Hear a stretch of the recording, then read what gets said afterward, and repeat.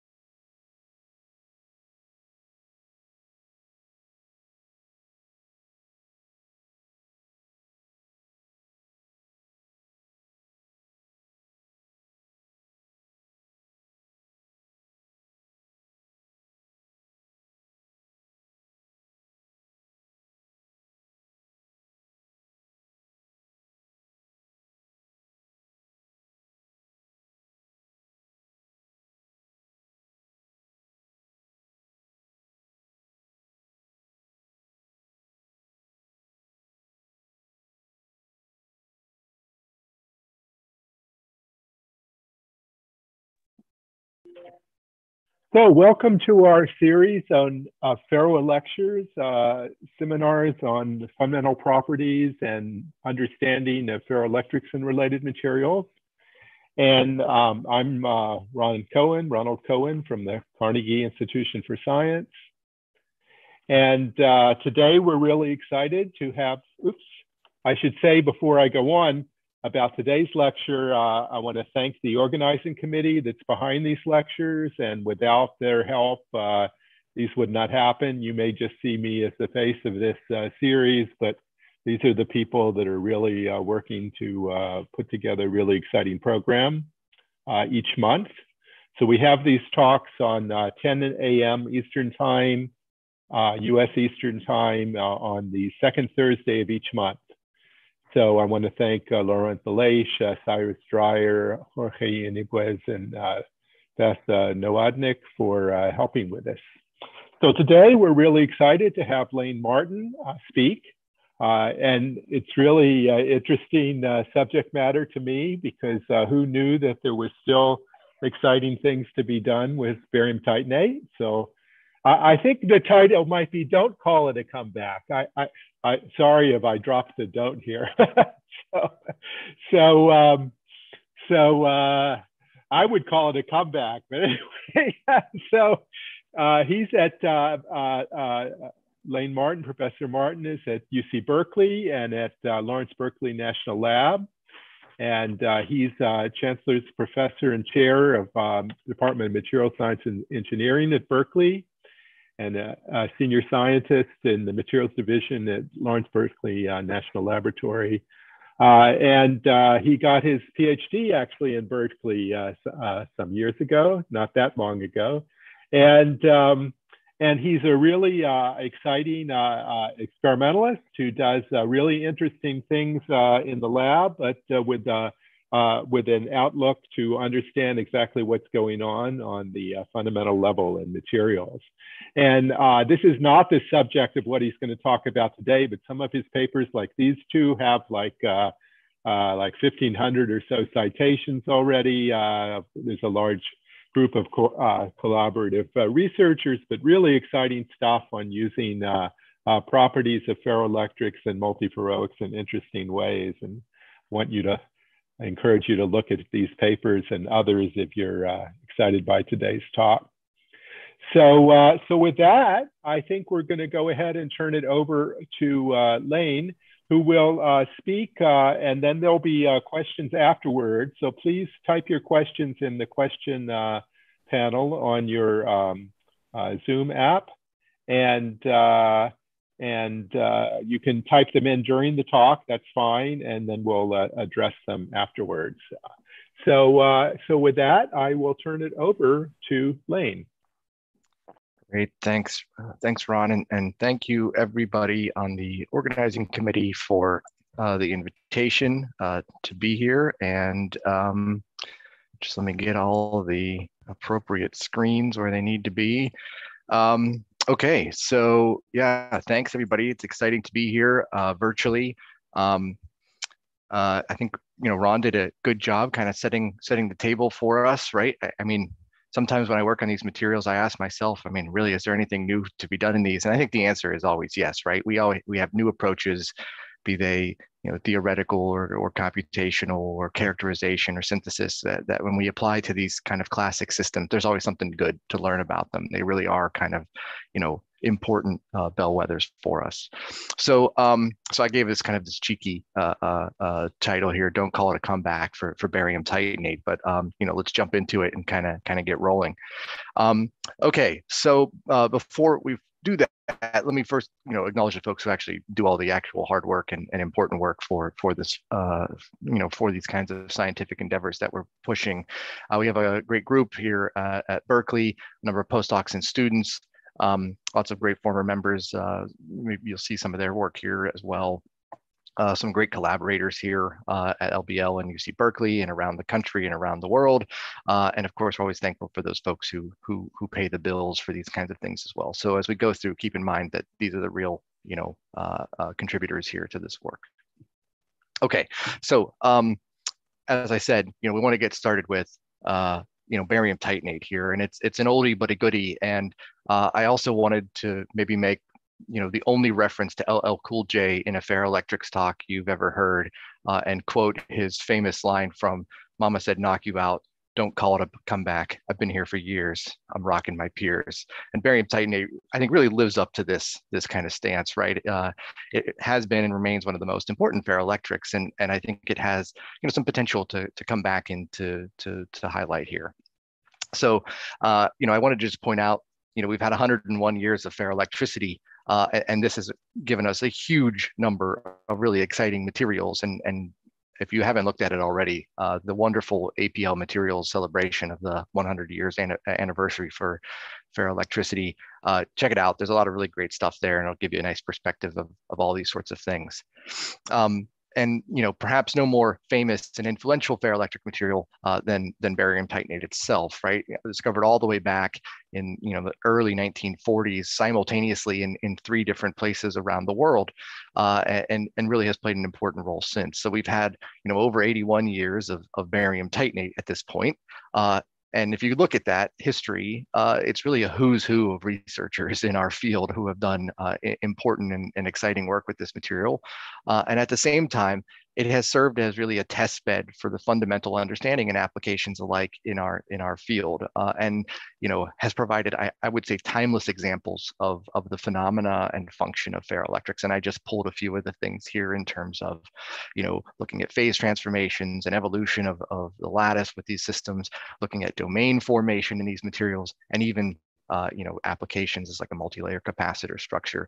And if you've ever checked it out, there's actually a very nice, succinct kind of review of the history of barium titanate by Clive Randall and Bob Noonan and Eric Cross and company from 2009. That's really nice. You can find it online. It's part of ceramics.org.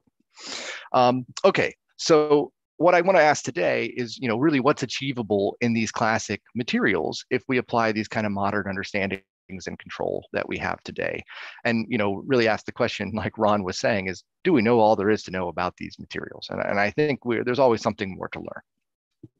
So I'm going to show you 2 little vignettes today as we go through. The first is, how we can kind of push the envelope for these materials, and really, this is a challenge for us as materials makers.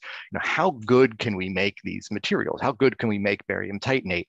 And there's a lot of data shown here, and we're going to go into it in detail, where we're comparing kind of everything that's been done in epitaxial films of barium titanate in the system. And we're really trying to push for, small coercive fields and coercive voltages, small work of switching, maybe non-traditional scaling behavior, fast switching, all these sorts of things. And we're really thinking about using these things in devices. And in the second vignette, we'll take a look at how using kind of superlattice approaches and building up these artificial heterostructures in these materials can produce exotic new kind of behavior. And we've seen a lot of this in recent years. And today we'll try to focus in a little bit on the emergence of what looks like relaxer behavior inside of these materials as well. Okay, so let's start with the first one, just good old fashioned barium titanate by itself. Now, we and many others in the field are being strongly motivated by a need to enable new kinds of devices that will allow us to perhaps lower the energy cost of doing computation in the future. And ferroelectrics are really a candidate material in this class, in this sense right now. And so this is where we're coming at this. And so I think we're all quite familiar with the concept of Moore's law, right? This idea that has really kind of been the underpinnings of the modern microelectronics world, where we can double the transistors on an integrated circuit every 1 or 2 years. That comes out to some compounded annual growth rate for the number of transistors. But starting around 2005, our transistor density increase started to slow down a little bit. Less heralded, but perhaps more important for the current problems, is something called Dennard scaling.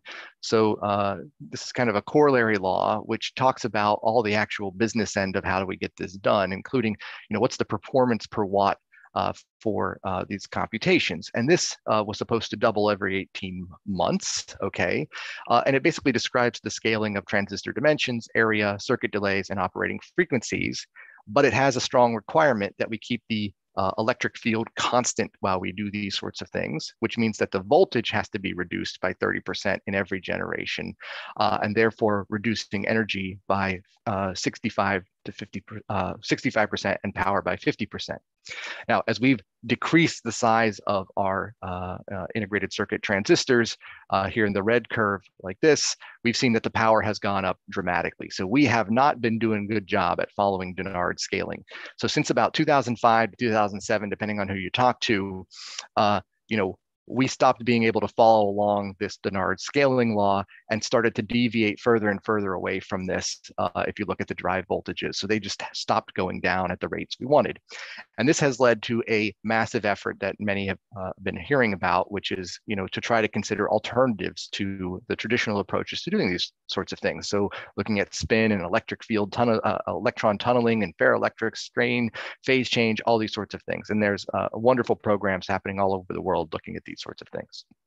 And I think we as material scientists and engineers, have a role to play here in helping us come up with the right kinds of materials to enable this kind of ultra low voltage computational approach. And this is where we're coming in. This is why we're working on these sorts of materials. So ferroelectrics, as I mentioned, are being considered in this context for these next generation microelectronics. And they're interesting because they have kind of the built-in non-volatility. You can have the potential for low voltages or low switching energies in these systems. You can have relatively high switching speeds. But how do we pick the right material? We got all these cool materials that are floating out there. And so you can go back to even good old fashioned kind of single crystal data, classic data for these systems. And I've picked just a handful of different materials from the PZT system, BFO, barium titanate, even some of the relaxer type materials. And when you do this and you look at the results, what you see is that barium titanate has some really interesting kind of properties just from a first glance, right? It has low coercive field, it has low switching energy. And when you compare this even to, say, some of the relaxer materials that are nearby, it performs quite well. Now, so barium titanate, low coercive field, low switching energy, seems like a reasonable thing to consider in this regard. Now, the problem has been that while we've been growing thin films for many, many decades at this point of barium titanate, we generally find that while we can make the films, the coercive field goes up quite a bit by, maybe 100 times, in some cases. And the remnant polarization often goes down and can be in some films close to zero in these systems. And so this is a problem, right? We can't have zero remnant polarization and large coercive fields in these systems. And I've just pulled a few examples of films to kind of give examples of the difference here. So, we wanted to ask the question, is it possible to make films as good as single crystals and really kind of, get the most out of these materials that we can? All right, so what can we achieve? So let's start with the kind of summary of where we're at. So this is the remnant polarization on the vertical axis and the coercive voltage of the ferroelectric hysteresis loop for our work here, these top few data point types, which are primarily in this green square here, and a whole bunch of data we pulled from the literature for epitaxial barium titanate films. So what we've done is come up with an approach that gives us an ability to really create the combination of things we want: low coercive field and a reasonable remnant polarization in this system. Depending on who you talk to in industry, you probably want this in 5, 10 microcoulombs per centimeter squared at a minimum for these sorts of things. We have found that there is a very sensitive pressure dependence to the production of these sorts of things, and to get the lowest coercive fields and voltages, something that it's approaching the single crystal values, you really have to focus in on getting the growth right. And we'll talk about where that comes from. Now, what we found is that there's some very simple key indicators to producing the best materials. And so this is just X-ray diffraction, intensity on the vertical axis, theta 2 theta on the horizontal axis here. And what we found is that if we calculate the bulk lattice parameter, where that should be, and the strained peak position, let's say we're growing this strained on some oxide substrate, here we're using gadolinium scandate substrates, often when we grow these materials, there's an expansion of the lattice relative to the expectation of this system. And when we do this, this is when we often get much larger coercive fields. But if you work with things like pressure, and even relatively small changes in the pressure can cause large changes in the lattice parameter of the system. And when we get to the kind of perfect bulk-like value or expectation of value, we get the best properties. But it's not unlimited, right? We can go a little bit further, and actually the properties get a little bit worse in these systems. But we found this structural idea to be a very simple kind of indicator or metric for what's happening. And I can summarize this for you very quickly. This is the expansion of the lattice parameter, so delta L over L, so whatever my C-axis lattice parameter is over what it's supposed to be, as a function of coercive field for the system. So generally what you see is the larger the expansion of the lattice, the larger the coercive field is in the system. And again, most of the materials that we've been able to make are down here in this corner where we want to be. So small change in lattice parameter and low coercive field in the system. So really kind of exciting approaches. So I think the real question then is, what does it take to make an ideal film? What does this thing look like in the system? All right, so there's a bunch of stuff we have to get right to make this kind of work. And so let me just walk you through what we've kind of discovered. So the first is, you have to get the structure right. This is what we were saying. This is probably one of the most key indicators. And if you get this right, kind of the other things are going to follow suit as you go through it. So we have to have this X-ray peak kind of exactly where we're supposed to be. I didn't put it in here, but we've seen previously that you can actually tune the expansion in this by many percent. We've had, expanded barium titanate lattice in films as much as 4, 5, 6%. If you want, it's still single phase barium titanate. It's just greatly expanded because of defects and things like this in the film. So you have to get these things right. And when you do this, you'll get a very high quality film in this system. Now, the second thing you have to keep in mind is the chemistry, right? We want to have this thing as close to kind of ideal bulk-like as you can.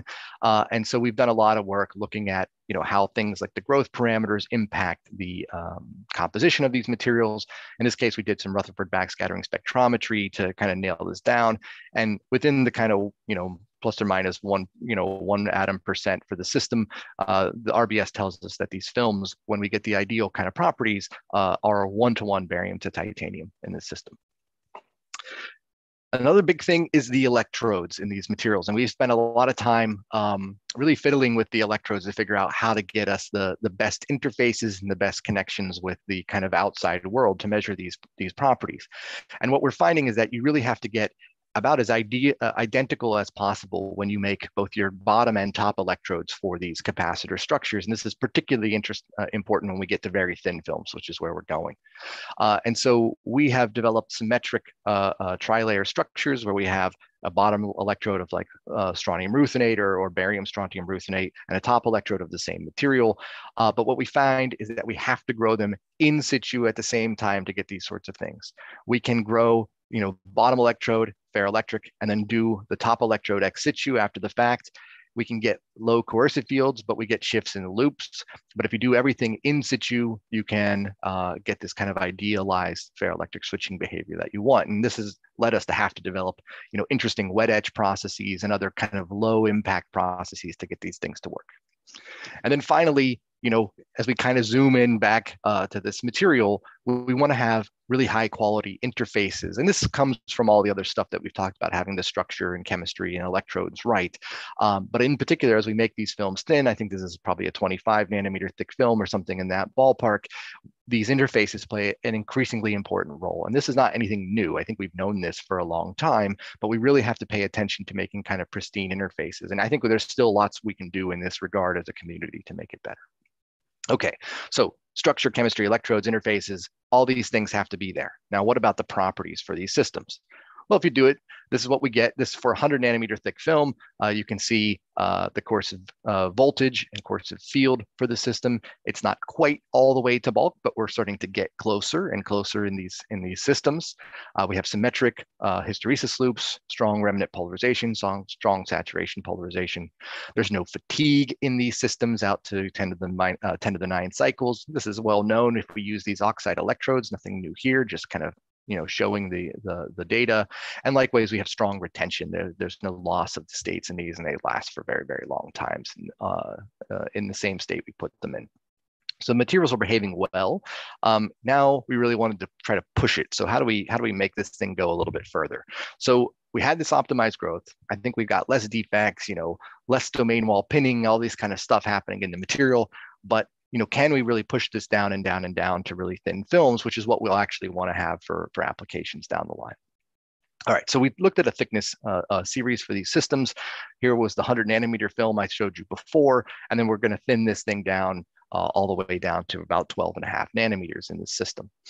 Okay, so we apply this, looks pretty good. until we get about maybe 25 nanometers, where at this point, we start to have a great reduction in the remnant polarization inside of the system. You can see there's a lot of data here, but this yellow curve here, and then by the time we hit the 12.5 nanometers, we have very, very little remnant polarization left in these systems. Now, the good news is the coercive voltage is getting below 100 millivolts, which is kind of one of the metrics that industry is giving us, in a reasonable range of thicknesses, even at 50 nanometer film thicknesses, we're in this ballpark already. Now, we can also calculate the work of switching, which is just the area inside this hysteresis loop. And again, we did this for our films and a bunch of the epitaxial films for barium titanate and single crystals, and also PZT from the literature. And again, we see kind of different bins of behavior in these systems. So PZT and barium titanate, and then our current work is down here. Now, not all of these are going to be functionally useful. Some have too low remnant polarization, but there's probably some here in the middle which are giving us what we want. It's combination of low switching energy and low coercive field with a reasonable remnant polarization. Now, as we looked at this a little bit more carefully, this is where interesting things started to happen. And we looked at the coercive field scaling for this system.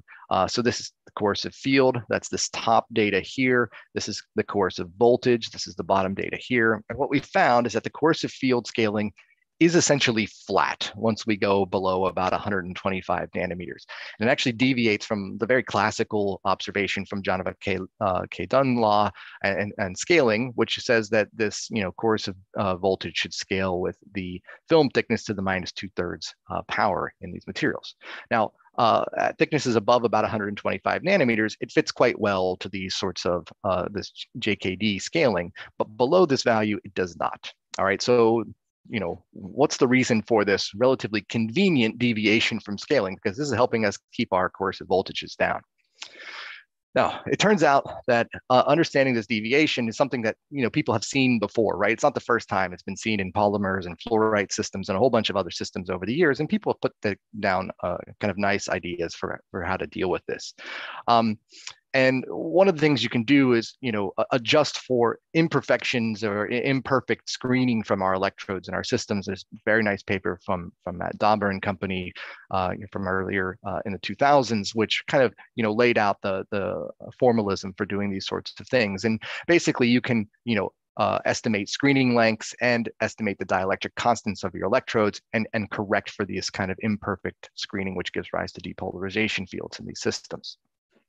Now, we know we're using strontium ruthenate, which helps us with things like fatigue and these sorts of things, but it also is not quite as good as like a good metal like platinum or gold or something like this. And so it has an effectively larger dielectric constant than those materials would. And so if we take reasonable values for these sorts of things from the literature for the screening lengths and for the dielectric constant, we can actually take our kind of as received data and correct it for this depolarization field. And it will end up matching JKD scaling if you deal with the depolarization fields in these systems, right? So what we're having is the same things people have seen before. We have depolarization that's turning on in these systems. It's happening at slightly thicker films than we anticipated, but it's giving us a benefit, which is that there's this regime in the middle where we get low coercive field relative to what we would expect from JKD scaling because of this additional depolarization field. Okay, now this can also do other stuff. It could also be affecting the stability of the polarization. And we also showed that there was this very strong thickness dependence of the remnant polarization. Remember, as we decrease the thickness, this polarization value came way down, and that's a problem for us too. And this is exactly what's happening. Even though these are all grown on the same strain state, okay, they're all coherently strained films. If we go from 100 nanometers to 50 nanometers to 25 nanometers to 12.5 nanometers, and you look at the dielectric constant as a function of temperature, we see that the transition temperature, where you get the maximum in this behavior, is going down and down and down, right? So the depolarization is so strong in these materials that it's effectively, starting to turn the polarization off. And even at thicknesses of 150 nanometers, we're seeing strong impacts in this regard. So the TC is going down as the thickness goes down in these materials at at much thicker films than I might have expected from kind of a naive picture of this. But it ends up being quite consistent with the literature. And here I pull a quote from Javier Junquera's very seminal Nature paper from 2003, where they kind of, at least for me, gave me a sense of like, what are the ultimate limits of ferroelectric stability in materials?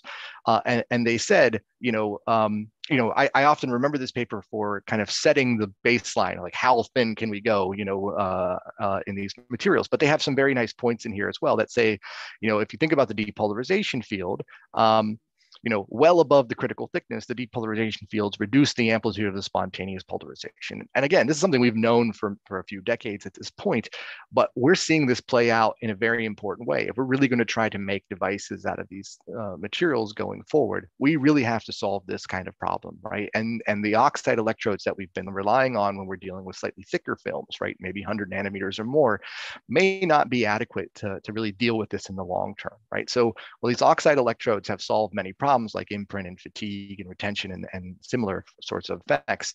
Are they really going to be good enough in the ultra thin limit, or are there ways that we can kind of adjust the material or these interfaces to get better behavior? And there's some ideas out there in the literature already, and I think people are starting to look into this more.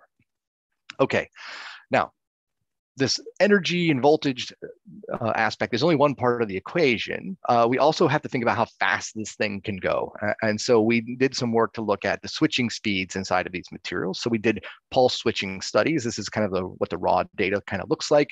So this is switched polarization as a function of time at various applied electric fields in the system. And these barium titanate films are capable of pretty fast switching. This is work that was done here at Berkeley.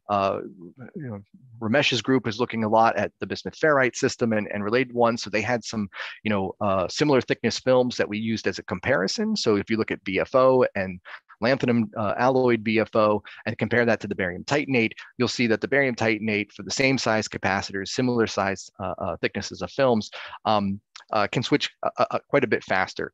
Now, in this case, in these devices, it asymptotes to about 2.5 nanoseconds, and that's much faster than we get in the bismuth ferrite, but it's also limited by the surrounding, electronics of the system, including the oxide metal. So the speed limit for the switching is also going to depend on how good of electrodes we have in these materials. The ultimate speed limit for the ferroelectric could be much faster, right? We're just talking about the phonon mode in the system and the speed of sound, but we have to deal with this kind of surrounding device structure. Now, in the field, when people have looked at what the limits are for this, one of the things they do is they do lateral scaling studies where they change the capacitor size and kind of use this to make some estimations for how fast things can switch. And so we did something similar, and there's a lot of data here. Again, the orange data here is the barium titanate films from the current work. We're comparing it to the BFO, to some different PZT-based systems, and just for some comparisons here. And what we see is something that's pretty nice, right? We can get into the kind of critical switching time regimes, which are less than 1 nanosecond for these real devices, at a pretty good sized device, right? So if we have even just 3.5 micron or diameter or smaller device, we can already get into the 1 nanosecond. Now, if we bring down the driving voltage, that might get a little smaller, but we have a lot of room to work with to kind of scale this into the regimes that the real device engineers might be looking for these systems. Okay, so there is a pathway to the kind of sub-nanosecond low voltage switching that we're expecting and hoping for these materials. Okay, now, could we make a real device from this? And this is very preliminary stuff. This is not going to be like the greatest thing we will ever done. We have a lot of ways that we can go from here. But we have done some initial studies of putting this onto silicon, and we use some of the strontium titanate STO silicon wafers to do these sorts of things. So we can grow our barium titanate films on top of strontium ruthenate electrodes on the STO silicon substrates. If you zoom in on this diffraction peak here, that's what you show at the bottom. You'll note that it is a heck of a lot nastier looking than what I showed you before. So remember, there's a couple differences here, right? There's things like large thermal expansion mismatch between the oxide films and the silicon substrate. What we think is happening is we're getting some different orientations. We're getting some out-of-plane oriented polarization, some in-plane oriented polarization, perhaps some other defects in the system as well. But the good news is that when you start to do the properties of these materials, we get reasonably good responses. So comparing the same kinds of films, we get similar coercive fields. So we're down in the ballpark of about 15 kilovolts per centimeter. So 150 millivolts for a 100 nanometer thick film. Very comparable. It is shifted. We think this is coming from this kind of thermal expansion mismatch. Fatigue is good, retention's good, everything is looking pretty good. So this is a kind of a first pass of getting this thing onto silicon, and it doesn't look too bad. Now we got to get it directly on a channel at some point, but that's where we're going in the future. Okay, so barium titanate, this classic material, if we just kind of apply some of the new approaches that we have to play with these sorts of things, we can really make this an interesting candidate for some of these applications. We can achieve ultra low voltage behavior, sub 100 millivolt behavior. We find that it doesn't necessarily always follow the classical scaling laws, but that can be to our advantage in some regime. Now, we might have to deal with this longer term, but this is a good start. It has a low work of switching, which gets us, if you think about scaling these things down to what we would ultimately have in terms of real device sizes, into much lower energy per operation than we have currently for these devices. And we can get to relatively fast switching speeds in these materials. I don't think the speed limit's ultimately going to be a problem. It seems like there's also a pathway to at least get this thing onto silicon. And I know there's other people who are really working hard on integrating barium titanate directly onto silicon. I think this is a positive direction for the field overall. But this stuff really opens up a whole bunch of new questions for us, which we haven't dealt with. And I'm hoping others will also be thinking about in the coming years, which is, now that we're getting into this real kind of playground, how do we even measure the properties of things that are on the order of just 100 nanometer square inside of these systems? How do you measure switching and switching speeds without going all the way to integrating these things with FETs and this sort of thing? So I think there's a lot of really exciting work to be done at kind of the length scale, energy scale, and time scale limits for these materials as we go forward. Now, one other thing that we're looking at for barium titanate, which is kind of a next step, is working on developing freestanding versions of these materials. And we've had some work.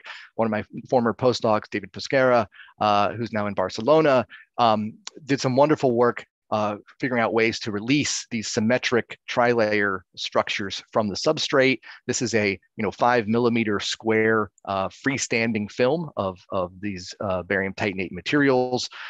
He looked at the frequency and scaling of electric coercive field in these systems. And he also found that when you go from being an epitaxial film to being one of these freestanding films, you actually change the switching behavior, and it's impacted by the mechanical constraints.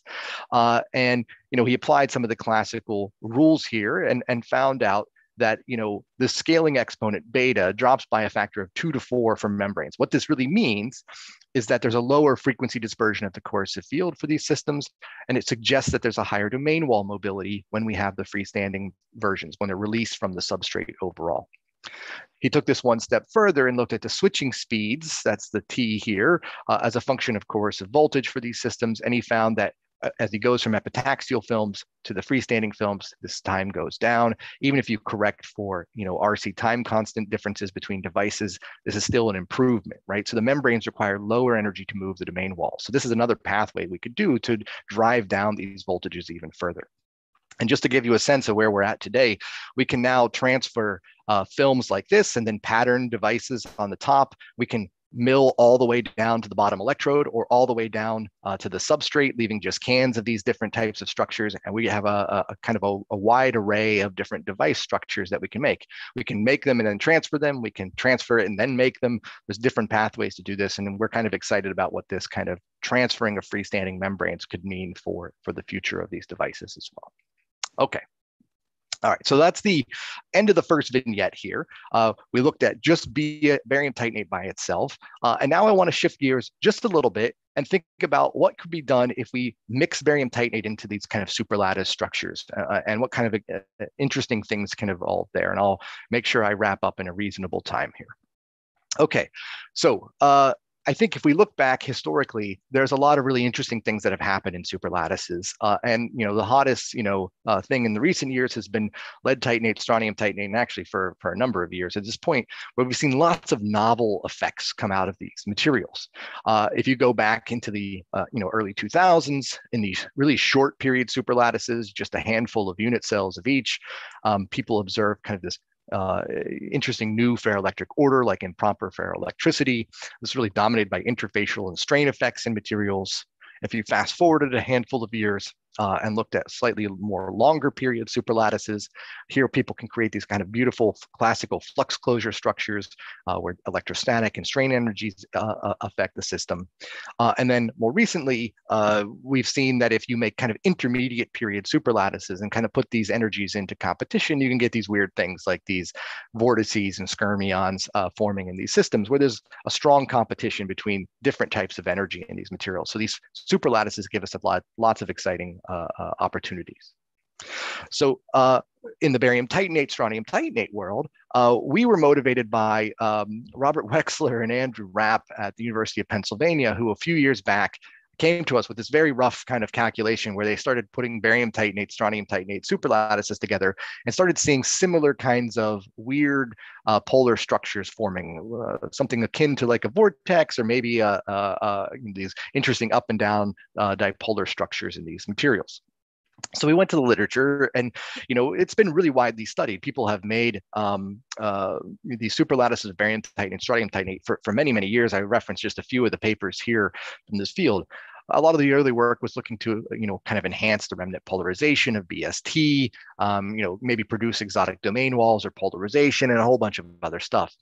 Now, the earlier work was generally on relatively thicker films, maybe in the hundreds to 700 nanometers. There were some simulations, but even from the earliest reports, and I provide just a couple of them here, there were some hints of really kind of interesting exotic things happening, including strong frequency dispersion of the dielectric response inside of these materials when they made even multi-layer and superlattice versions of these structures. So there were hints of kind of relaxer-like order, but no real explanation for the mechanism of what's going on. All right, so where did we come in? Well, now we can do these kinds of things where we use things like reflection, high energy electron diffraction, assisted PLD to make these things happen. Those who may be curious, we shine the laser in, we have different targets of the material. We can ablate the material from the target. We can switch between targets and grow different layers of these materials, all the while sending in a beam of electrons at a glancing angle. We can collect on a phosphor screen those diffracted and reflected electrons, and we end up with this pattern, and we can monitor that pattern as a function of time.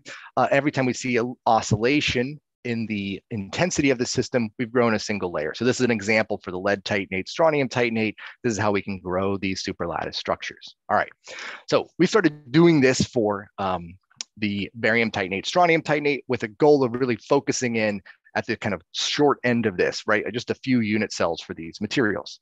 So this is kind of a schematic illustration of what we've done for these things. They're gonna start with strontium titanate, end with strontium titanate, and have barium titanate, strontium titanate alternating inside. So we can grow nice versions of these materials. This is a typical read pattern for a couple periods of these systems. So we can grow the strontium titanate layers, barium titanate, strontium titanate, and the like. We can then zoom in after the fact. This is a scanning transmission electron microscopy image where we see that we can make these very nice superlattice structures. So everything kind of consistent with what we've seen before. Now we did this for a whole range of things.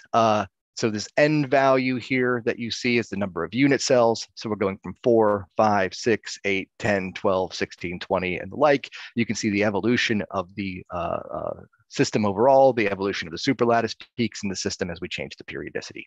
So everything looks pretty good as we make these materials. We then make devices out of these things.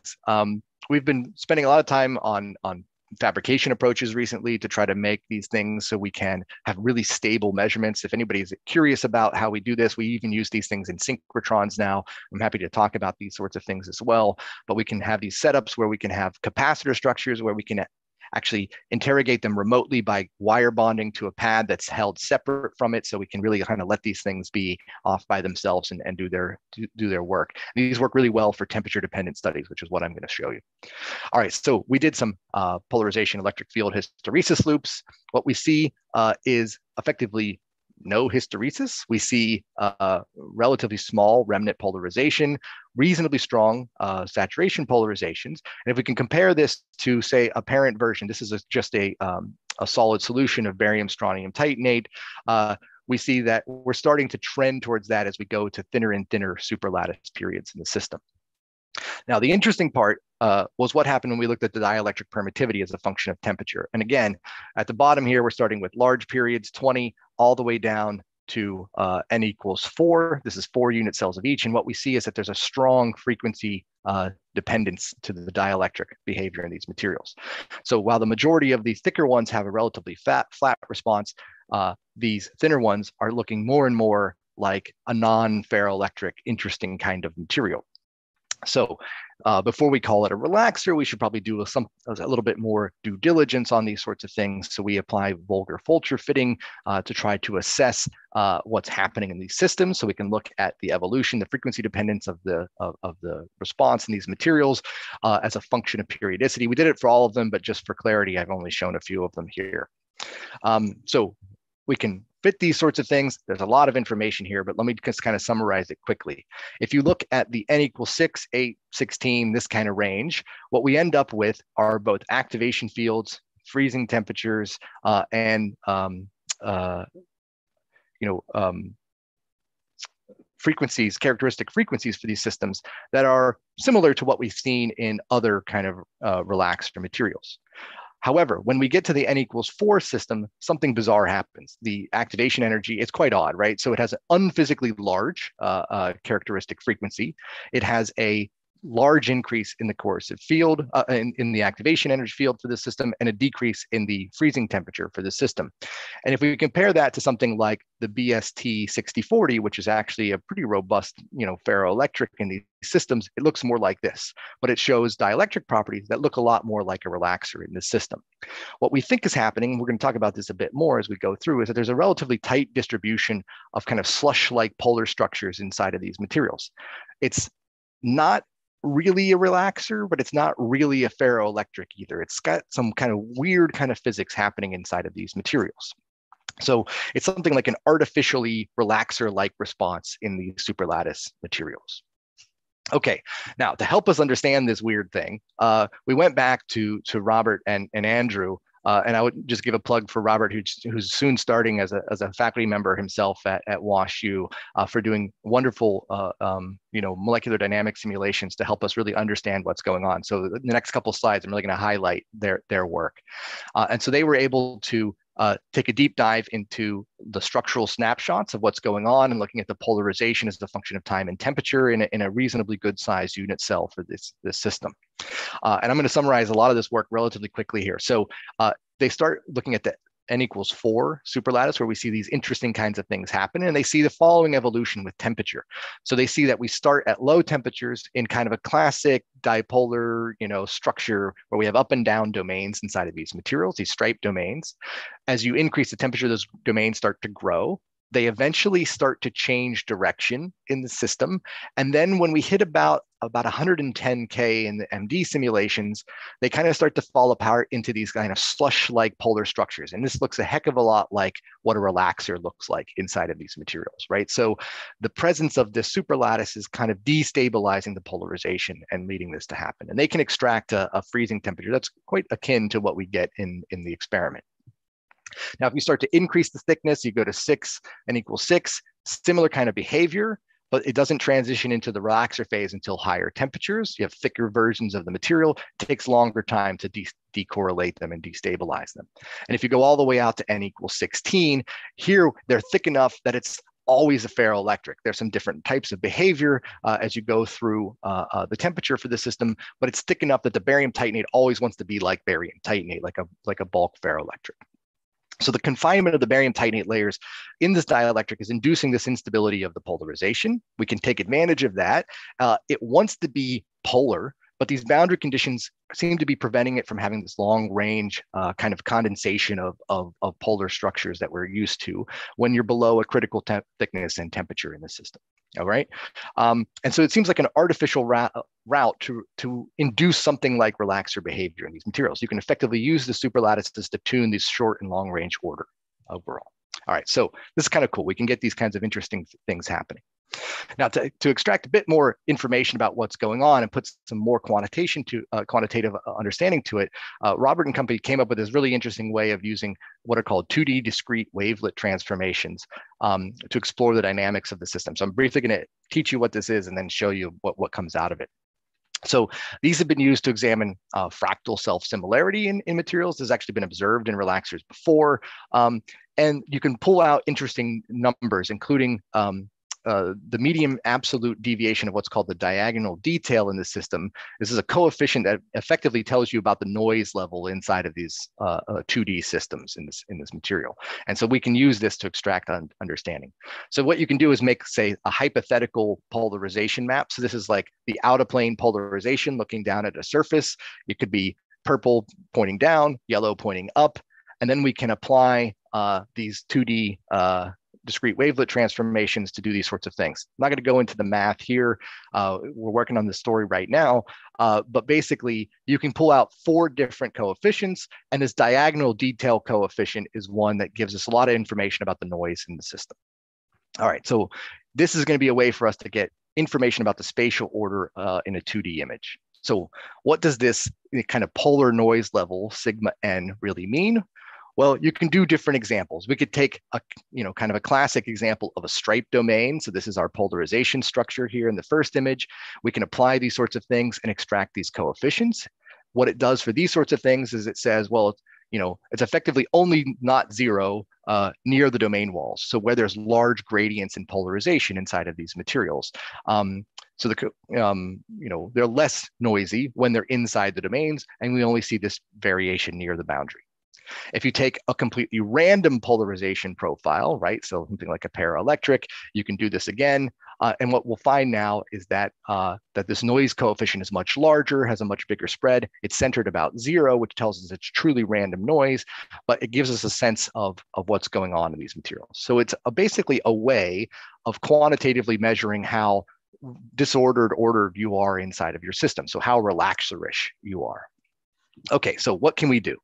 So what Robert came up with was he said, let me set some bounds. I can take a purely ferroelectric polarization profile here in the upper left. This is all polarization pointing in one direction. It's a monodomain ferroelectric.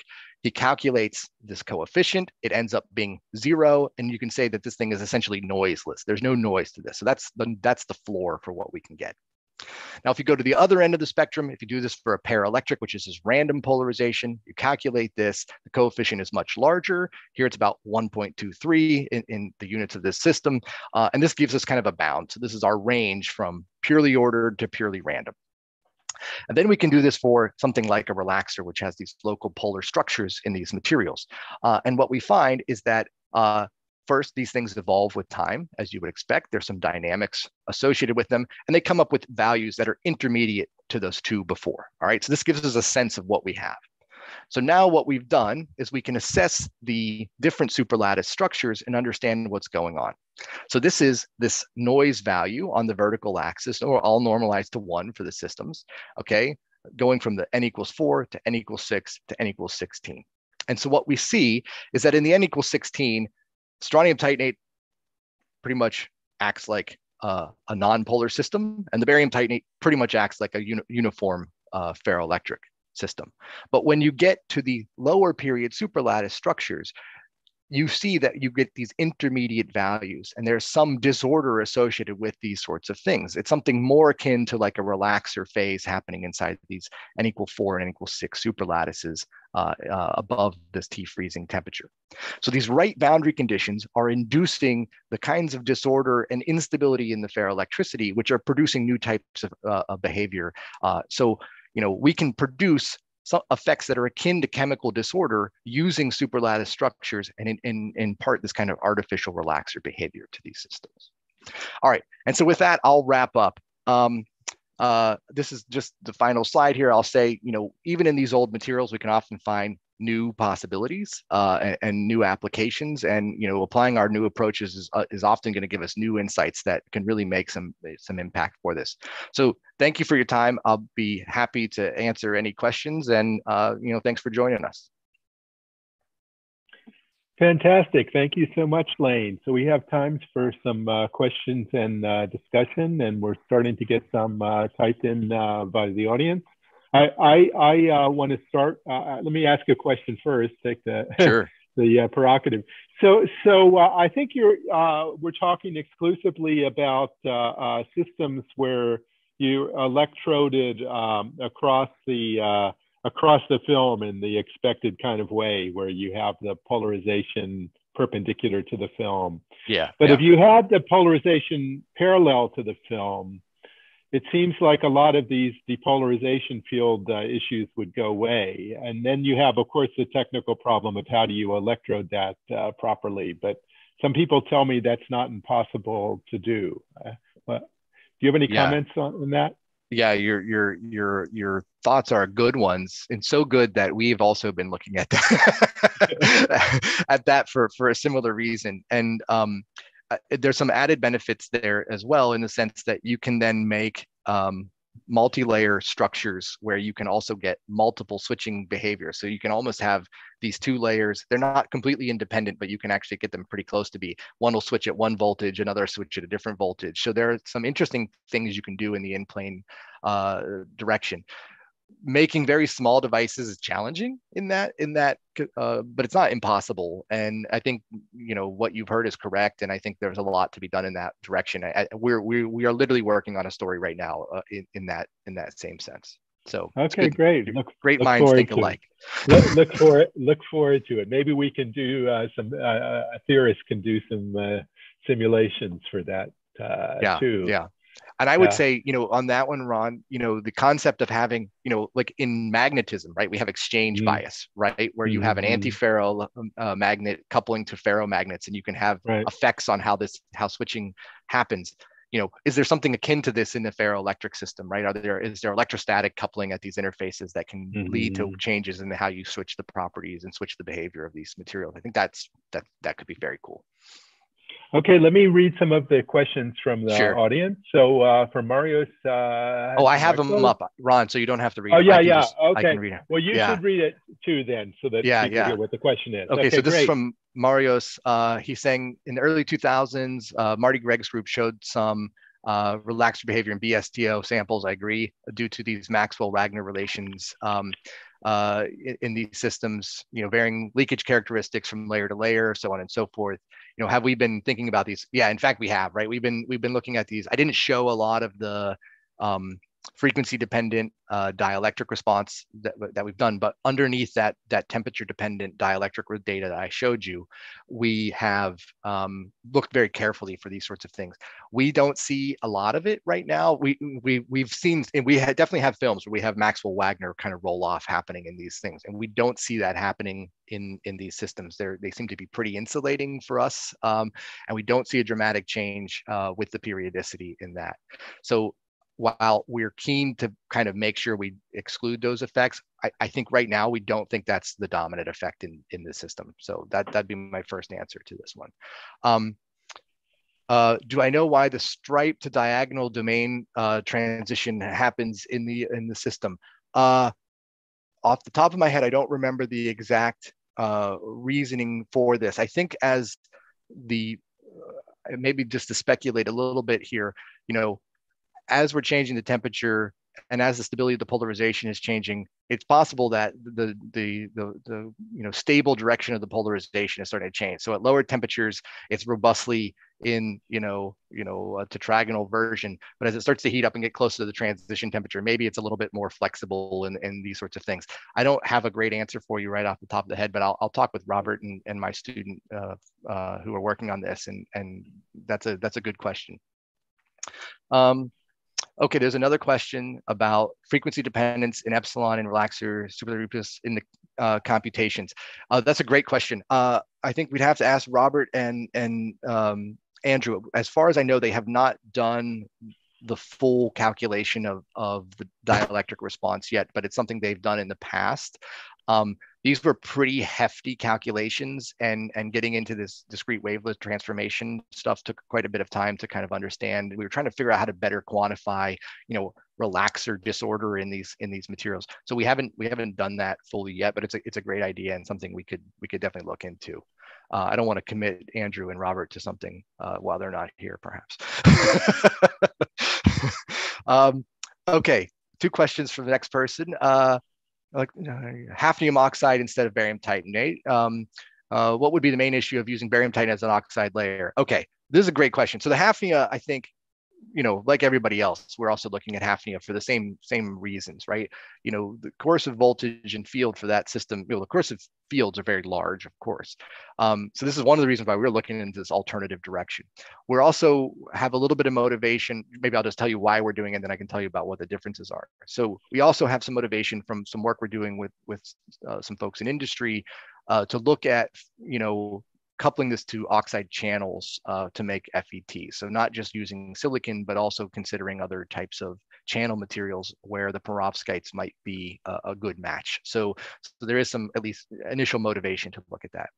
I think the biggest issue for the barium titanate is going to be, while there's some wonderful work happening on trying to integrate the barium titanate directly onto silicon, right, through MBE growth and things like this, that's been quite challenging, right? So the films look good, but maybe the properties don't look as great. So I think if we get a little bit better at doing those sorts of things as a community, this should be in the game. The hafnia, that's a kind of a no-brainer, right? We know how to do the hafnia systems already. So I think they have the leg up on these sorts of things, but this is where we're coming from. There is no, the second question, is there a wake-up effect in the barium titanate films compared to the hafnia? And there's not, right? So right out of the box, right, as soon as we make it, it looks the same, and it looks the same after we've done 1 billion cycles for these sorts of things. So we are not seeing, at least with the oxide electrodes we're using, any sort of wake-up effect in our films, even in the thin ones. Okay. Okay. Another question about the switching behavior in the barium titanate system. So it says for bulk barium titanate, course field could be low due to polarization reversal via domain formation and propagation. Is the same mechanism for thin films with low coercive field? Yeah, as best we can tell, it's got, it's fit by KAI kind of switching approaches, right? So those assume a certain type of switching behavior in the system. And as best we can tell, we think that's happening. However, one thing I will say, and this is not, we haven't been able to directly probe this yet, but this is something we're speculating on. I think this is our best guess right now.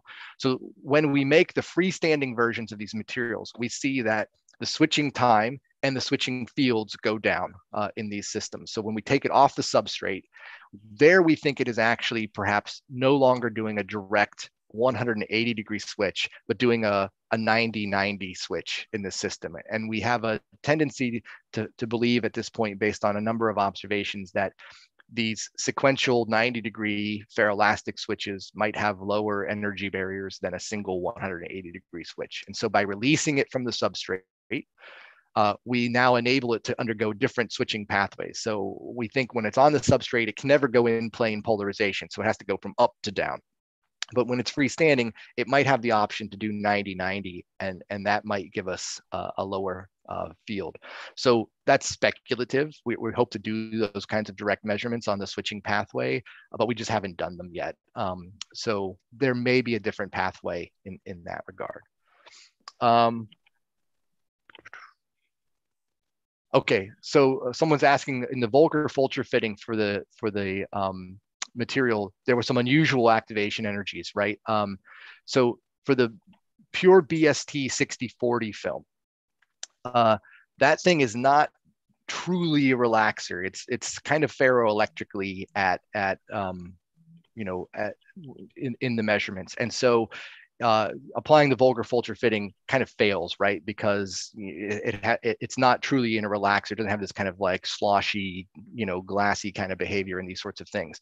We were using it only as a comparison because the N=4 was so bizarre and not like a normal relaxer. We had to have some context for what was going on. So we kind of agree with what you're saying here, that does not look like a traditional relaxer material. There's something different here, and these kind of nonsensical frequency values and very large activation values are suggestive, not of kind of like a, a relaxer kind of, multiple kinds of transition things happening, but something more akin to like a ferroelectric. So these N=4 samples, the superlattices, we think are somewhere between like a relaxer and a ferroelectric. I mean, I don't exactly know what to call them, but it looks quite weird. I think you're right to point out that variation. Lane, we're out of time, so Sure. we have some more questions. I encourage you to go ahead and answer those offline by email, and if you can. Okay. And I'm going to have to go ahead. For the people have other things after. And sure. Let me just share my